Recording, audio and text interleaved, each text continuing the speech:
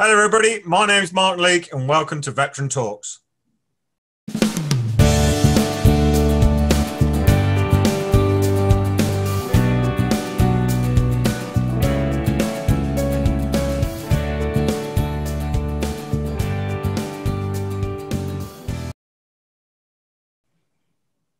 Today we have a special guest with us again. Well, I'd like to thank you, Tony Wright, for coming and seeing us again from Forward Assists. How are you doing, mate? You all right? Well, I'm coping in these trying times. Oh, excellent, excellent. We've got you talking about another subject that you guys do with the retreats that you do for veterans. Can you explain a little bit more about that for us? Well, yeah, the retreats are probably. I've got three really great projects that I think have fantastic outcomes. And a couple of years ago, I was talking to the staff and going, look, we need to stop doing all these little jobs that don't have brilliant outcomes. We need great outcomes. And one of those is veterans retreat. So about 8 years ago, 7 or 8, it'll be 8 years this year, actually, we had a group of veterans and we just all wanted to get away from everything, from the city, and go into the countryside and do some work on a project we were doing, and just chill out, relax and cook together and eat together, and just, a lot of camaraderie and a lot of humor. And we did that. And we're only there a couple of days. We went right into the wilds of Northumberland, and we hired a little barn, which we stayed in. That was so basic. The only amenity in there was an electric cooker. It did have lighting, but it didn't have beds, so everybody was in sleeping bags. And we did some work around how we were going to develop the community group we'd set up. And it was fantastic, and it was just one of those moments, and there was no alcohol allowed, which was a key bit, which everybody said if you weren't with veterans, you won't be able to do that. But we did, and everybody went along to it, and everybody was able to concentrate because they didn't have the distractions we normally have in life. Luckily, none of the phones worked. It's quite close to Otterburn Ranges where we were, so there wasn't any bombing going on, and we had to pick going in lambing season to ensure that we weren't going to be woken up in the middle of the night by a load of squaddies stomping their way through there and helicopters and everything else. But it was quiet and it was lovely and it was relaxing, and everyone who was in that group's actually gone on to do really well, and that was years ago. And then, so that idea stuck, and I thought, well, what we need to do is probably see if we can do more retreats which are more focused on about health and well-being. So then we had a really, I'll not mention him because he's a great guy, but it's obvious to work out who it is if you follow us on social media. But he said, look, would you like to use my, I think it was then 22-bedroomed farmhouse in France, and take some veterans away, and you can have it for free because I think what you're doing is great. And we've took him up every year since then. We go over to France, we fundraise to get the money to get over there, and we go and stay in this beautiful millionaire's house, which has got a swimming pool, there's barbecues outside. You two are invited if we can get there in September this year, by the way. And it's extraordinary. And it's extraordinary on so many different levels. So on one level, you would think taking a group of veterans to somewhere where there's no alcohol would be really boring. But it actually isn't, because one of the wonderful things about France is it lends itself to a very much more relaxed culture because you're in rural France. So we'd get up on the morning, we'd go out, we'd get the fresh bread from the bakery, we'd go to the markets, we'd buy the food we're going to cook for the meals, we'd come back, we'd start prepping all the food, we'd all be just chilling around talking and smoking too many cigars and drinking gallons of coffee, and then we'd sit down and all have a lovely meal together. Then we'd just chill out, work out what we're going to do for the rest of the week, which would be things like visiting war memorials to lay wreaths to one of the places near us has got to that venue has got, there's only one British war grave, so every year we go and lay a wreath on his grave. He was an RAF guy who lost his life in about 1943, I think it was, when he was doing an SOE extraction. I thought, of putting somebody in. So, but anyway, he died, and we're going to lay a wreath, and we're the only ones who do it. And he's actually in a section of the graveyard that's full of French resistance people. So that's fascinating. So that's really nice. There's also, we're not a million miles when we're there from the Living War Memorial for Oradour-sur-Glane, which was the village the SS went in and completely wiped out and burnt the ground and murdered all the children and the people. And that's a haunting little sobering place, and we go and visit that and pay our respects there, and then we go to visit different villages, and it's just wonderful. So all the therapeutic magic happens on the evenings, and because people aren't misusing drugs or alcohol, everybody's a lot more open than there would be. We have our mental health therapist there. So this year you guys are coming, but we've also got a currently serving army photographer, and he's going to be teaching people all about photography. And then I hope to have an art exhibition of that work when we come back, because there's so many beautiful places we can visit and sort of capture what we do. And I've also got another guy called Charlie Morley, who teaches people all about sleep and mindfulness. And I did his course. It was a 6-week online course. And it was so good. I've actually commissioned them to come on this thing. We actually understand sleep patterns and how to get to sleep and what to do if you can't sleep, and breathing exercises and yoga nidra and everything. So Charlie's going to come with us, and the whole group are going to learn and understand all about sleep, which is, when you think about it, you're going really back to basics, but it's fundamental. But when you put together understanding and being able to sleep, that's a key thing. Eating healthy, nutritious food, not using drugs and alcohol, being in the company of people who not only respect you, but want you there and want to spend time with you, doing enjoyable activities in an environment that's ridiculously safe.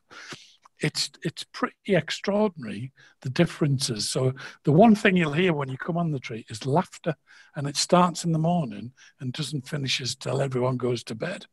And the weather's usually magnificent, and the benefit of being able to get away, and even I mean, we run it and organize it, so there's always a bit of us going, what if this happens, what do we do in this situation? Mm-hmm. So you're always on watch, if you like. But even for us, it's probably the best time of the year. Now, we weren't able to go last year, and everyone felt it. So everybody who normally goes, we've got a British couple there. We've got a fishing lake stocked with fish, and we've got one of the guys, Ted, comes along, and he's a fishing coach, and he teaches anyone who wants to go and fish. So they just sit and fish all day in this beautiful, relaxing environment. Get picked up, come back to our little house thing. Food's on the go. There's pizza ovens, bread ovens there. There's outside barbecues. There's those huge risotto pans. Do you know what I mean? Everything's communal. But it's funny enough, it's not all pull up a sandbag and let me tell you some lies. It's actually people going, opening up and talking about themselves and being very accepting of each other. And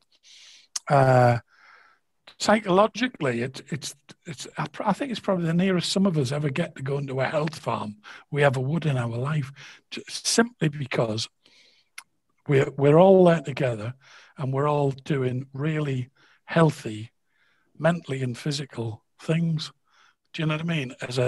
In a community group. And sometimes people go, well, I don't want to go fishing today. I don't want to go on that trip. I'd rather sit by the pool. Do what you want. Nobody cares.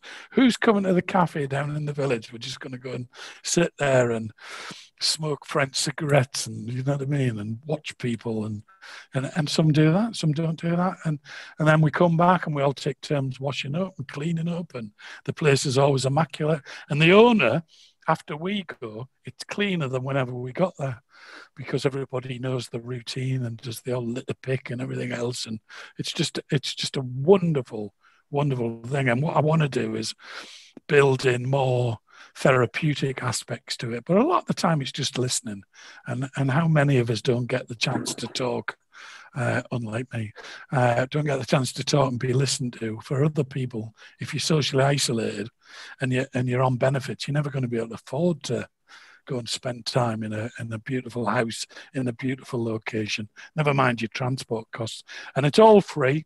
Sometimes if we don't do great on the funding, we ask people to put money towards the food, and we'll buy food in when we're there. But other than that, it's just an exceptional experience.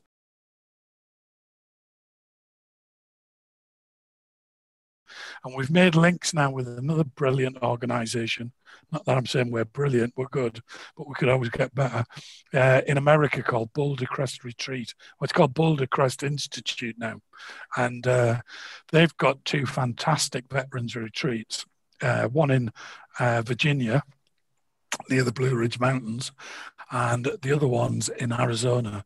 And they've got a whole program there. And what they do, which is, and the bit I love is, I really hate this medicalization of veterans issues at the minute. Do you know what I mean? And going, oh, it's mental health. It's mental health. You've got a mental health problem. Let's give you a label, because I don't think it does you any good. I really, really don't. And when you've got authority people like doctors going, yes, you're this, you're that, it doesn't do you any good in the long run. And I think what we should be doing is a bit like what Boulder Crest argue, is that we should be teaching people how to struggle well. They've got a book out called Struggle Well. Highly recommend it. You can get it on Amazon. It's brilliant. And it's basic. They've got a program, and they run the program for a week, but then you get 18 months follow-up of group work with those people who you're on the course with, where you hit the targets that you set, that you wanted to achieve during that week. So you basically got an 18, 19-month program, which for the people we've sent over and fundraised, it's been life-changing, absolutely life-changing. So I want my retreats to get a bit more like that. But they're pretty cool at the minute by just giving people time out with an opportunity to talk to people, mental health therapists, one-to-one, group conversations, just laugh, learn about sleep, yoga, meditation, everything else. It's quite extraordinary stuff. It's extraordinary, and when you think about it, we're not medicating anyone on this. Do you know what I mean? It's like there's too often people go to the doctor and he'll put you on really ridiculous, stupid levels of medication that don't stop you feeling. On this trip, everybody's feeling, everybody connects. And it's pretty hippie-ish in a way, in one sense, if you think about it. But it's so simple in another. You know, sleep, food, healthy living, good company, no trauma, no conflict. You know what I mean? I think the worst incident we ever had was one guy put onions in the other guy's dinner after he said he didn't want them. Well, if that's it, I can live with that. Do you know what I mean? And it's amazing. And even people who have a bit of a drink problem will work with them for a few months before to get them actually detox before they'll go. And that's worked really well. We also include, I don't know if he'll be able to make it this year, he's not being well, but we usually get a top chef comes along as well. And so the food we have, he teaches them how to cook meals.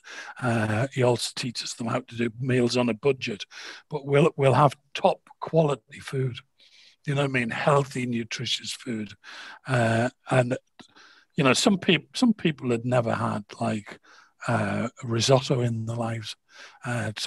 One guy said, and we lose sight of people's lives. One guy said, Tony, that's the first time in 25 years I've had 3 meals a day. I can't believe how good I feel. It's the first week in 20 years I haven't had a drink of alcohol. It's the first time I have laughed non-stop for a week. And the guys who've got PTSD and are hypervigilant, by the end of the trip, we're having to shout at them on the last day to wake them up. So the guys who go, well, I only sleep 3 hours a night, end up sleeping 4, 5, 6 hours a night and not having nightmares. Now, we're doing something right, but we need to do a bit more around that. And that's why I've got Charlie coming, because he does stuff around. He did a Winston Churchill Memorial Trust Fellowship. And if you go on my website in the news section, you'll be able to watch what he did when he went to America, looking at meditation and sleep as well. He's got a great little video out there. And I think adding these extra bits in, and you guys, I'm not asking you to sing for your supper. You know what I mean? It would be great just to have you there and watch. And then next year, you can, because we're in France, I ask people to cherry pick people in a sense. So you know people that are going to be able to cope, who are going to be able to manage. Because getting somebody back from France, if they're having a really bad time, is a bit of a logistical nightmare, especially where we are, because the flights aren't that regular. But we you know, that doesn't exclude people. It just means we've got to work a bit harder to get people who would really, really benefit on the program and look after them when they're there and afterwards. And unlike other programs, a bit like you guys, we run programs 360 whatever days a year. We're there when we come back, so you're not falling off this cliff of being on a residential program and then sat on your own in your little flat going, what was all that about? You know what I mean? I really miss all that. In fact, by the time we get back, most of the people who are on that program are usually in work before me, because we've usually driven back, and they're actually there next morning going, right, this is great. Totally re-energized, and it's just an amazing thing. And I've seen a few more people starting to do it, and I thoroughly recommend it. Who's it open to, Tony? Well, we've got the last one, I think the year before, we had a veteran who was aged, he's 97 this year. He celebrated his 96th birthday. So Jack was a World War II veteran. He's also the oldest black belt judo, whatever they call them in the country, actually. He's just got his 10th dan. Can you believe that? At 97. So it's all like intergenerational, but it's open to people that 9 times, well, usually on our caseload, or the links I'm making with you guys now, you would bring your people, do you know what I mean? In future, not on this one, because I want you to get a feel of what goes on. And then you would pick your people and go, right, so when they come, if there's, not that there will be issues, but if there is, they know you. I think the real difficult thing is anyone going into a different group, if you know someone, life's so much better if you go, oh, by the way, he really pissed me off when he said that. If you can say that to someone, it stops a lot of problems. Do you know what I mean? I think there's a real need to be able to feel safe. So if you have that connection with someone, then that can give you that sense of, well, I'll be okay. Yeah, and you know, and people, you know, everybody knows everybody really well. You know, we've got some really witty people who come along who much sharper than I am, and you think to yourself, well, that can be intimidating for other people, isn't it? Sometimes you've got to go, it's comedy genius, but you know what I mean? He looked a bit upset.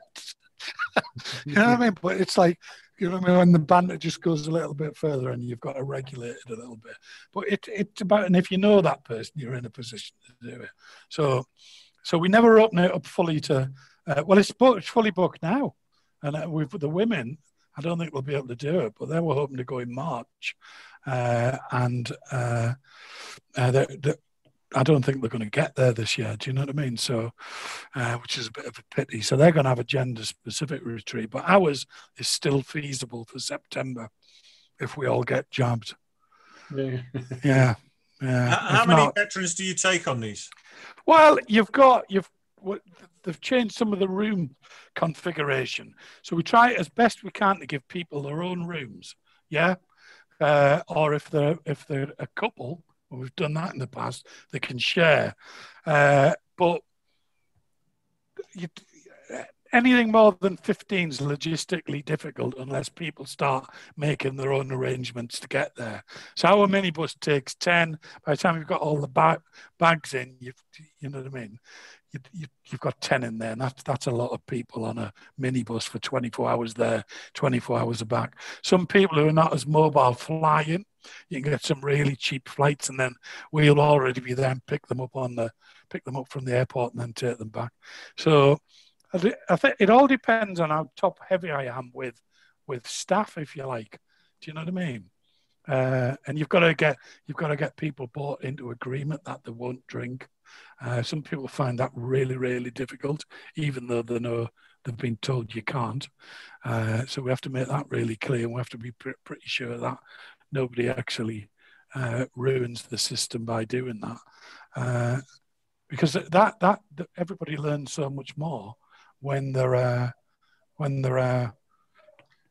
sober and not under the influence.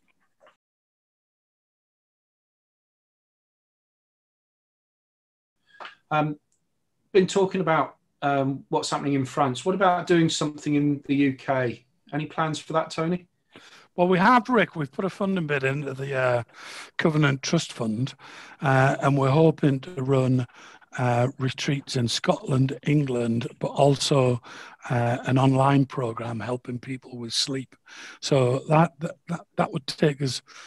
Well, that would take us to the end of this year. So the online one is the second best option, but the real actual physical manifestation of a retreat in England and Scotland would be marvelous. And that's what I want to do, is like find a fabulous venue, put a great team of people together, and go and try and, I don't know, just try out different ways, you know what I mean, of engaging people, teaching people new skills that'll help build emotional resilience and help people cope with some of the difficulties we all face, but without the need for medication and without resorting to alcohol or drugs, which tends to be the classic let's go and have a good time mentality, isn't it?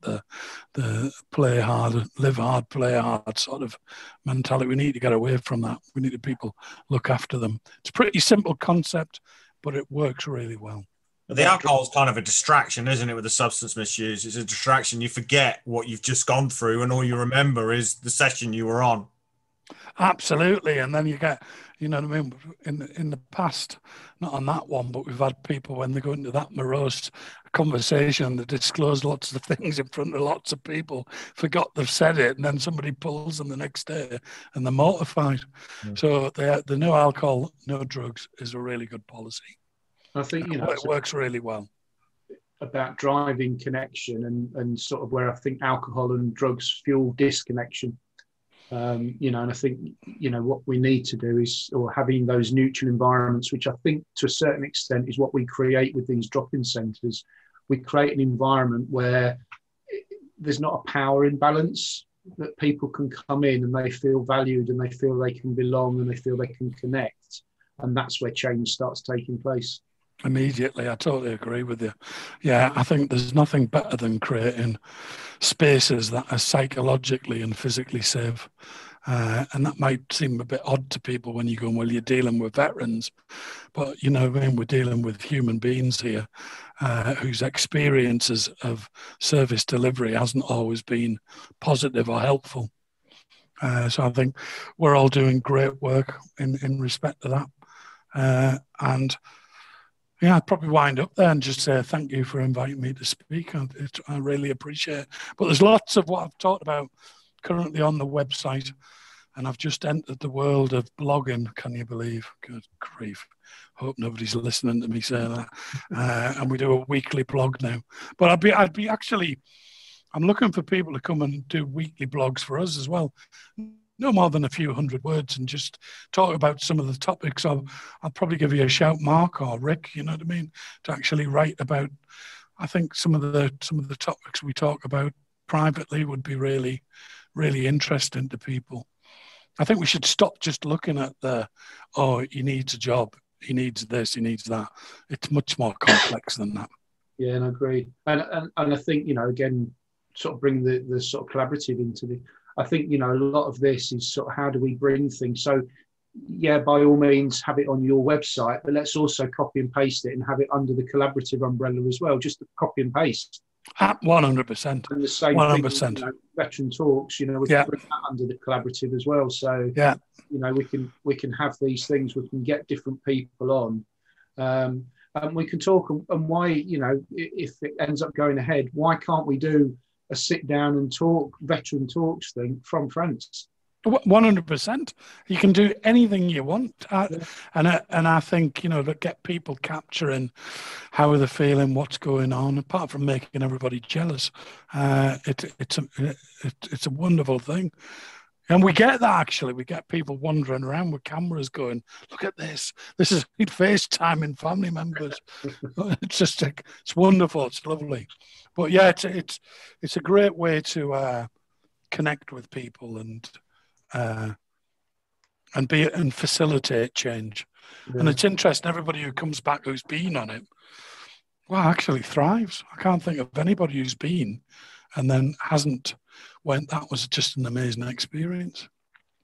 And I think sometimes in life, just being able to press a reset button can make a major difference. Well, we all need that, don't we? We all need it. Yeah, definitely. Thank you very much. Oh, no worries. Tony Wright from Forward Assist, thank you very much for giving us your time. And it's been an absolute pleasure to listen to your story. And thank you very much. Thank you. Have a great day. Bring on the vaccines. All right, excellent. Take care. Bye-bye. Take care. I'll see you now, right? I'll get away.